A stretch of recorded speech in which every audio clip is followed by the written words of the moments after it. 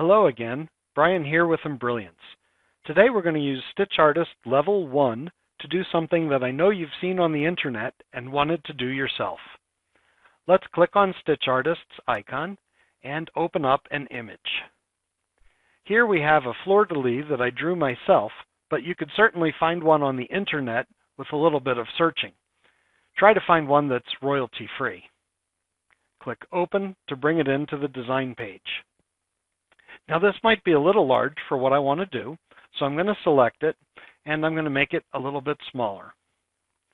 Now I'm going to zoom in, clicking the S, so that's the selected zoom on my keyboard, and I'm going to use the magic wand to quickly generate the shape. Right-click to end the magic wand mode. Now here's what I know you've all wanted to do. We're going to zoom in on this area right here. And we're going to insert a point by double-clicking on the outline. We're going to do the same thing on the other side. And now we're going to select that point by clicking on it, and we're going to use the Control key and click on the opposite point. Now we're going to right-click and do a break across. Now I've created two objects which you can see in the design tree. Let's turn off the image so you can see the objects that we're working with. And I'm going to zoom out a little bit. And if you have essentials, you might want to add some lettering.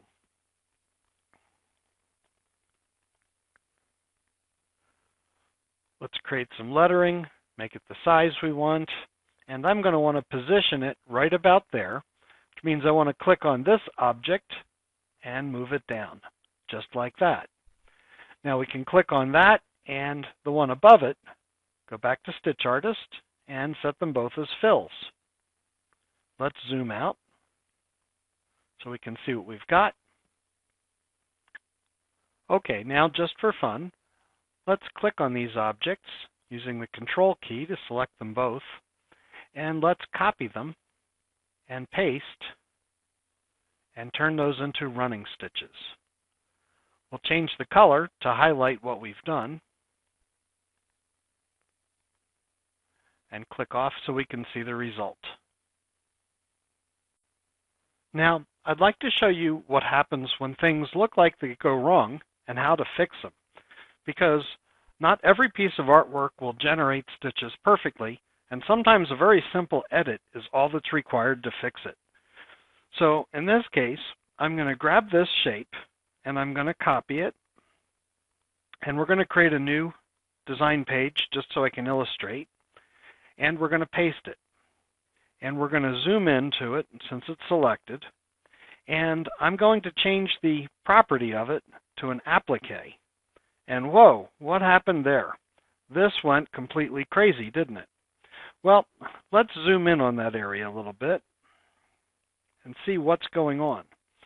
It looks like, and in fact it is the case, that there's duplicate points stuffed under there, and they're making things go a little bit crazy. Usually, just deleting a duplicate point and cleaning up the outline will fix things so that they'll be exactly what you want. I hope that you've enjoyed this little lesson, and we'll see you soon for more.